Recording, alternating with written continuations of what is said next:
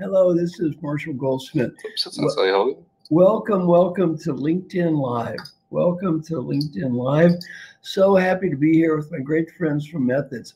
They do fantastic work for learning online in today's crazy times. So a wonderful organization, Methods, is working with us, and our partner, Thinkers 50, #1 organizations for ranking and management thinkers. Now, we're going to have a wonderful show today. Let me briefly introduce myself, and then we'll talk about our wonderful guest today. My name is Marshall. I'm from Kentucky. I went to school in Indiana, got a PhD at UCLA. I was a college professor and dean when I was young. Then I've done 3 predominant things: travel around the world speaking and teaching, and been to 102 countries, and on the American Airlines, I have over 11 million frequent flyer miles. And one thing I love about our LinkedIn calls, we have people from all around the world. I'm amazed how many countries are represented on these calls. We have sometimes people from 30, 40 different countries. So that's wonderful. Then I write and edit books and articles. I've written or edited, I think I've written or edited 41 books. I've done 6 big selling books, and one of them with my good friend who's here today, Sally Helgesen. Then I coach executives. So I've been a coach of the CO Ford and Pfizer and Glaxo and the World Bank and Mayo Clinic and other wonderful people. And that's where I learn everything from all these great people I coach. And then finally, I came up with this idea of give back all I know to people. And the only price is I get old, they do the same thing. I thought 100 people might be interested. It turned out 18,000 people applied. And we have this wonderful group called 100 Coaches, and 2 of the wonderful, spectacular members are today. A lot of just amazing leaders, thinkers, athletes, all kinds of people from around the world. So today, what are we going to be talking about today? We're going to be talking about inclusive leadership. Inclusive leadership in today's challenging times. Oh, and one thing, I always forget this. Ask questions. So if you can write down your questions there in the chat box, then Justin will be able to read us questions. So you can ask my 2 guests, Sally and Jeff, any questions you might have. So first, let me introduce my 2 good comrades. The first one is Sally Helgesen. Sally is a wonderful friend of mine. We've known, how many years have we known each other, Sally? 26, Marshall. 26 years. 26. We've known each other 26 years, and we're still speaking, which is an amazing thing. So we've known each other 26 years. Sally is the #1 expert on women and leadership in the world. She's an outstanding coach. She's an author, and she's done many books on her own. She did one book with me called How Women Rise. That book is spectacularly well written. Why can I say that book is well written? I did not write the book. Sally actually wrote the book. I made a minor contribution. She's the lead author to the book. It's a spectacular book, though. I love the book. And also, she's a great speaker. So she travels all around the world talking about women's issues, inclusive leadership. So, Sally, thank you for joining us. Oh, it's wonderful to be here, Marshall. I always enjoy these so much. Yes, and our other comrade is Jeff Hull, a new member of our fine MG100 Group. He's a writer. He's a clinical psychologist, executive coach. He's been a director of education at the Harvard Institute of Coaching, where he works with another one of her great comrades, Carol Kaufman. So, Jeff, thank you for joining us. Thank you for having me. It's a pleasure to be here. Wonderful. Now, I'll ask you a question for Sally and Jeff. Jeff, you can go first. How is the current situation we're in changing the role of leaders? Well, I think that it's pretty obvious to everyone that the kinds of things that we were doing before the pandemic hit were already in disruption, were already changing and evolving. And if anything, the situation we're facing, the challenges today are just accelerating the need for greater inclusion, the need for greater agility. So it's really putting everybody back on their heels in terms of having to look at new ways of operating and reflecting on the ways they've operated in the past and breaking apart old patterns and trying out new things, because the old way just isn't going to work anymore. You know, Sally, you'll appreciate this. Speaking of learning new things, I'm now learning video editing, which is, you know, God, wow. Who would have thought that might happen? But, man, you know, you never know. You never know. So, you know, always be trying new and different things. So I think that's all good news. Sally, what's your response? How is this world of leadership changing? You know, the biggest thing I see is people getting more real. I see people getting more real. It's hard to hold everything together and look like the super professional, responsible person who shows up every day with your persona intact. I think it's harder to do that. And what I see is people acknowledging that. I was talking to a woman the other day who is a sales manager for a giant communications company. And she said when they had their Zoom meeting, the head of her division, she said, who's always been a very, you know, straight-laced, button-down type of guy, started the meeting by talking about how tough this was for him. And I think that's really interesting, that we're almost being forced to bring our humanity to work with us, and that can serve many things. It can serve inclusion, it can serve honesty, it can serve trust. And it certainly serves communication. So on the plus side, I'm really seeing that people more comfortable being real. Yeah, I think so too. I think that somehow death brings in the humanity in all of us. It's concept, oh, yeah, people are dying here. Yeah, it sort of puts everything in a little perspective there. You know, we're all going to be equally dead here, so why put on some show? You know, the next question is, how about inclusion? Sally, you go first. Why is inclusion more important today than ever in your mind? Well, one of the reasons it's so important these days is we're not together. You know, we're separate, and it's harder for people to feel seen and noticed. One of the things I've been working, you know, I wrote a book called The Web of Inclusion, a new architecture for building great organizations, published 1995. It was the first time the language of inclusion was used in a business context. This was before diversity and inclusion got paired.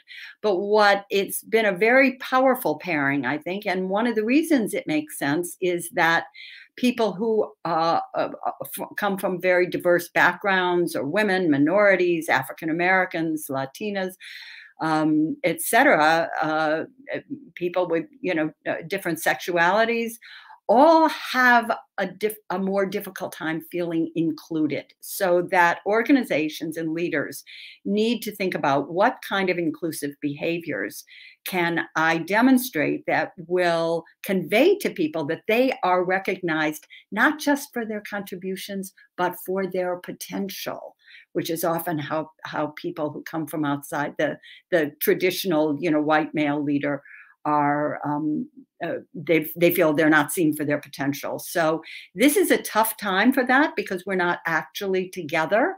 And we have all this mediation through technology. So I think it's a particularly important opportunity for leaders to find ways, given that mediation and given that people are feeling somewhat isolated and alone, to be able to convey that message. I think it's both a great opportunity to do it, and it's a tougher environment to do it in. So we need to be more creative about how we demonstrate inclusive behaviors. You know, Sally, there's a good country song. I was country when country wasn't cool. Well, you were inclusive. I remember very well. When it wasn't cool. So Sally is a pioneer in inclusion before inclusion was cool. Jeff, very good talk, Sally, Jeff. But what do you think? Why is being inclusive more important than ever? Well, I totally agree with everything Sally was saying, and I use her book, your book, in a number of the workshops that I'm doing with teams these days, even online, looking at the ways that women and minorities hold themselves back or have been held back. And like Sally, though, I think that there is an opportunity or a silver lining in the situation that we're facing, because so many of I would call them the walls or the silos have kind of come down, and we're all having to be more real with each other these days. And so there's an opportunity for us to break apart some of those traditional patterns. I mean, the most obvious one is work and life, right? For most of us that are working at home, life has intruded on work. And so the balance, these false walls or dichotomies between work life, between other categories like millennials and boomers. I sometimes think that the distinctions we make between even masculine and feminine are actually rather arbitrary. Recently, scientists demonstrated that there's no difference. There's no such thing as the left brain and the right brain. And, you know, if you think about this opportunity that we have where we're all kind of going through the same thing all around the planet, it's an opportunity to kind of break down and rethink some of the ways that we've separated, whether it's functional silos or distinctions between male leadership and female leadership, or walls of approvals, you know, hierarchical walls of who gets to speak and who doesn't get to speak. When we're all on a Zoom call, you know, my friend the other day that I was on a call around inclusion with my friend Jennifer Brown, who's an expert in that space. And she was talking about, you know, when we all come back to work, that we'll be sitting around the conference table and hopefully we will be connecting in new ways, and the power dynamic will have shifted to be more inclusive and less hierarchical. And I shared with her, you know, my vision is actually there is no conference table. Just like when you're on a Zoom call, everybody's equal. Everybody's in their little box. There's no hierarchy. So there's an opportunity to potentially be together in new ways. And that creates an opening for leaders to explore and experiment and listen to their teams with a much more compassionate, open-hearted approach. I like that. And, you know, before I get into a question on specifically women's issues for Sally, you know, Sally, I like this idea of just kind of relax and be yourself. You know what I've decided in the future? I'm just going to wear a green T-shirt every day. Oh, what a great idea, Marshall. But what about your branding? I'm sorry, I've been to your house. I've seen the entire closet filled with green polo shirts. So I don't think that's much of a shift for you. Not much of a shift. You know, Sally, we did a wonderful book called How Women Rise Together. I love that book, by the way. And it was such a joy to work with you. And Sally and I, not often, occasionally we get to present together. By the way, we're lucky we're both not dead, because we both did a presentation in San Francisco just when this crisis was kicking off. We were hugging people and shaking hands, you know, stupid. Anyway, fortunately, neither one of us seemed to die. So that's a very good thing. If you look at challenges for women today, what's just one specifically for women you think might pop in your mind, Sally? Well, one thing I see is certainly women who have children and who, especially who have school-age children, and now they're doing the homeschooling thing. That is really, really tough to manage with work. It's extraordinary. Yes, men are stepping up more than they have probably in the past in terms of taking responsibility. Guess what? Because they're home. But it is a huge responsibility that falls on women. And this is all over the world. Yesterday, I had a call with colleagues in Dubai, and they told me Dubai has now announced that they won't be opening schools until mid-January 2021. And the one woman went like that. She's got 3 children at home, so she's homeschooling and a very demanding job. So I think that's one of the things that we've seen, especially women who have children at home, really, really dealing with. On the other hand, I think it's fascinating that one of the big challenges, one of the structural challenges in how women rise, we deal with the internal barriers that hold women back as they seek to move forward in organizations and achieve their full potential. But there are also structural and cultural barriers that have traditionally held women back. And the big structural barrier has been this rigid divide, to use Jeff's language, between work and home. And that divide has been eroded in this crisis. And I'm not confident that it's going to go back to being the way it was. I was talking with a client who's at an energy company, global energy company, and she said, you know, we've always been very conservative at this company, and our leadership has been extremely skeptical of any work from home. She said, and this has held us back in terms of attracting and retaining women. She said, but she said, now they really see it works. We're not having impact on productivity, and they see all the possibilities. She said, I just don't think that we're going to go back to having that rigid office structure that we had before. And as I think I pointed out to you, Marshall, the CEO of Tata, which is one of the largest conglomerations in the world, said that he anticipates after this that they'll have 3/4 of their workforce will be virtual. So I think that's going to be very big plus for women, especially because once the schools open again, it's going to get a lot easier. It's interesting, Sally, I never thought about this, but I was brought up, my dad had a little gas station, a little truck stop, and, the house was next door. So I was kind of brought up there. And, the idea of the business and watching my parents in the business was just part of life. And I think actually it was very helpful for me. I mean, I learned some things about business that they didn't teach in Harvard Business School. Like you add up the money, you pay off, you keep what's left, overhead. I learned a lot of stuff just hanging around my parents. And now I'm watching, Sally, my daughter Kelly, who was, by the way, this week won the award as the #1 professor at the Vanderbilt College of Business there. I will drop that in today. My daughter Kelly. She was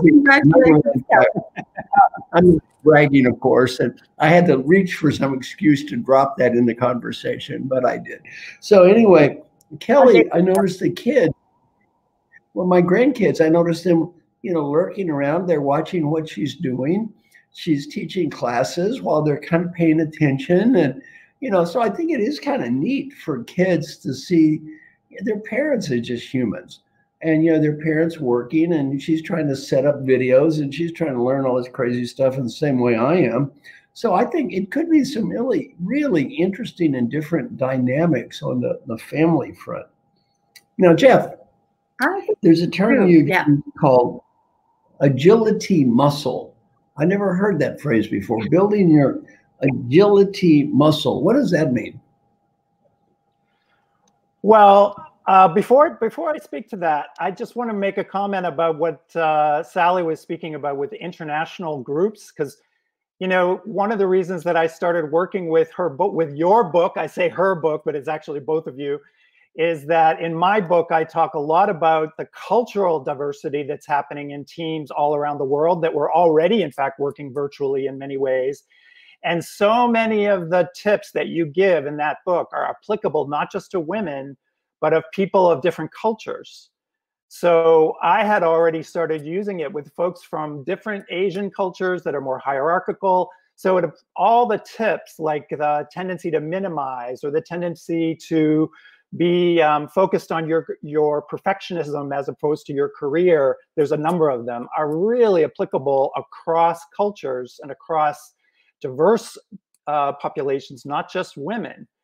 And I think that creates an opportunity for us to support women, but also other minorities and all different people from different cultures. I can coach my white male, more authoritarian leaders, more authoritative leaders to use cultural humility during this time, to be curious and learn. This is a great opportunity to learn about different cultures. So I just want to mention that because I think it's directly connected to what Sally was saying about the cultural diversity in some of her groups that she's working with, not just women.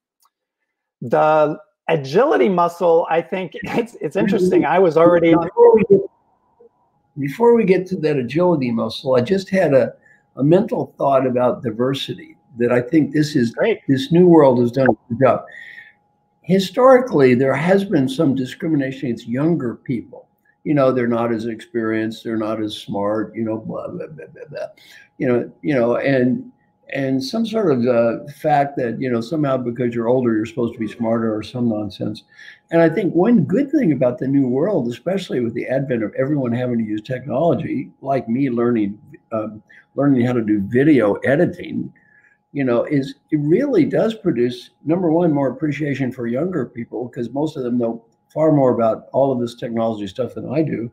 And then a sense that of humility, because you realize, hey, they know more than me. It's okay. It's okay. So I think this is another type of inclusion people that are younger and really they're more equal, because especially in the world of technology, new technology, video conferencing, they typically know more than old people anyway. So I think that's been another really positive movement toward inclusion I never thought about until this conversation. Now, again, my apologies for interrupting.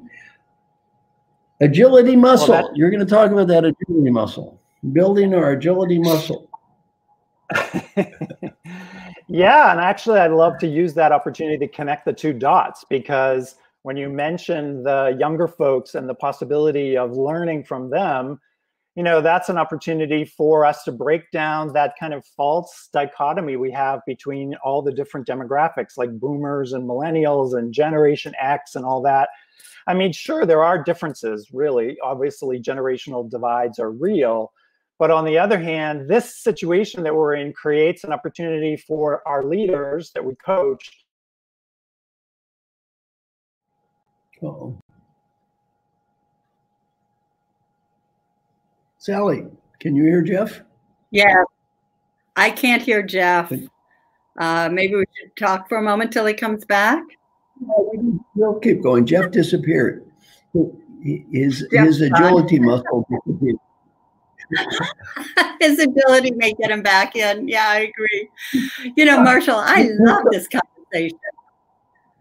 I love this conversation. And I think, you know, where Jeff was going with that is that, you know, that idea that this sort of cultural humility enables leaders to be more agile, more flexible, and that it works to the good of all. But I wanted to make a point. I thought it was really interesting what you were talking about that, you know, the gas station you grew up was right next to your home and you saw your parents running a business together. And I think I have a feeling that what this environment is going to return us to, because this is going to go on for a while, that what we're going to see is a return to a more, you know, almost pre-industrial way of people structuring work and home, and where couples and families will really be working together. I've talked to so many people who've had their children who have been helping them to adjust to the technological requirements of showing up today. Lots of people that I've talked to. I've had people who have their grandchildren at home and are using 7 and 8-year-olds to help them do things like video editing, because they understand those skills so much more. So I think that idea of cultural humility and breaking down barriers is going to be one of the silver linings or positive takeaways from what we're going through right now. Not to put too Pollyanna-ish picture on it, there's a lot of pain out there. But looking forward, I think that some of those things, that more family solidarity, rather than having, mom has this life and dad has this life and the kids have this life, it gets more blended. And I think that can be very healthy. Like our 100 Coach organization, I see is parallel to that in a way. It's kind of more like a family almost, like a community. We all kind of pitch in, everybody's friends. And so it's not quite so stuffy and formal. Justin, are there questions there for our wonderful guests, Sally or Jeff, that you would like to ask? There are many, many questions today, Marshall. Hello, Sally. Welcome back, Jeff. Glad to have you back with us. In fact, Friedberg has been commenting and active on the stream today, and she's from New York. She wanted to call you out specifically, Jeff. She said, insightful point about everyone being equal on the Zoom call, and there really being no hierarchy. She said it's an excellent distinction. After all, we're all equally vulnerable with the virus. So speaking of New York, we've got people calling in writing from Florida, Texas, Illinois, Sweden, Turkey, Guatemala, Brazil, Mexico, England, Saudi Arabia, India. And what we'll do is we'll go to our first question from India, from Mumbai, India. This is from Stalgai, and I don't know if I pronounced that right, so forgive me if I didn't. But Stalgai writes, will this disruption create more inclusion, or will it create more power in the top positions? From my perspective, it'll do both. We'll see both. And there'll be, as always, there are conflicting trends. I believe that there's a possibility for much more inclusion because there's more equality. And we are all, as Marshall pointed out, equal before the possibility of imminent death and illness. So I think that serves that. I do also think that the short-term extraordinary challenges of getting through this and the way that it is unequally impacting people in terms of income and financial fear and also in terms of who's getting the virus. I think that also threatens to create and bolster some of the forces of inequality and exclusion that have been growing in different parts of the world. Can I add the possibility or the optimistic view on that would be that maybe this situation will create a new opportunity to redefine power, because whether it's from the top or somewhere else in the organization, what's powerful right now is actually emotional connection and compassion and listening and curiosity. That's what's causing people to feel motivated and inspired and not get depressed and not feel really down about the situation. And those that can express that kind of empathy, vulnerability, connection, listening, they are going to hold the power, whether they're at the top or somewhere else in the organization. Good. It's such a great point, Jeff. Fantastic. Yeah, how about Justin? Do we have time for one more question? Yeah, perfect. Okay, so Marshall, this one comes from, and this I'm going to direct this one at you initially, and you can ask whoever on the show to answer here. But Marshall, Teddy Gamble asks, he's from Dallas, Texas. How do we encourage our managers and team to stay positive in light of the current situation with so many unknowns? Okay. First, Peter Drucker taught me a great lesson. Sally's heard me say this many times. Every decision in life is made by the decision maker. If Sally is my manager and I need to make her more positive, I need to realize one thing. She's one word to describe her, customer, one word to describe me, salesperson. She ain't got to buy, I got to sell. You sell what you can sell, you change what you can change. If you can sell it, you sell it, you change it, you change it. You can't sell it, you can't change it, you let it go. You do your best in a very positive way yourself to help her be more positive. And to the degree she is willing to listen and adapt, you can succeed. To the degree she doesn't care, you probably cannot succeed. In the same way with my coaching clients, I can really help people who are open and want to learn. If they're not, there's nothing I'm going to do about it. I've learned a hard lesson. My name is Marshall Goldsmith, not Jesus Christ. I can't make people change that don't want to change. Well, your boss wants to be a downer. Your boss is a downer. Now, let me give you some advice. Long-term, short-term. Long-term, if your boss continues to be a pain in the butt, get another job. Leave. Short-term, probably not a good time to be looking for another job. Hang around till this passes, then leave. So those are my 2 quick suggestions for you. Sally, anything else in terms of, or Jeff, about making the boss a little more positive? Yeah, I think that what we can do is to be honest with bosses with letting go the expectation that they're necessarily going to listen to us. One of the things that I've heard the most from people in this crisis is our group is actually doing very well, but our leadership is uncomfortable because they feel like their parameters can't always be met. Somebody, they'll say, I need this report tonight. And somebody will say, that's fine. I've got 4 kids. I'm homeschooling. I can do it tomorrow morning. And the leader comes to the manager and says, this is not acceptable and blah, blah, blah. So I think one of the things we can do is to be honest with leaders and say, you need to explore more what the circumstances people are actually operating in right now. I think that this is a good time to be a truth teller, but let go of the result. That just because you tell the truth doesn't mean, as you say, that boss is going to buy it. But I think in terms of being the salesperson for a point of view, that honesty is a really good policy right now. Very good. Well, right now it's time to wrap up. Let me just wrap up and say, Jeff, thank you so much for joining our wonderful 100 Coaches group. Sally, thank you so much for being a good friend of mine for a godzillion years. And thanks to both of you. It's been my honor to work with both of you. Had a great time today. Loved the topic. Loved talking with you. Thanks to everyone for listening in. Hopefully we did a little good for you out there. So see you later. Bye-bye. Thank you.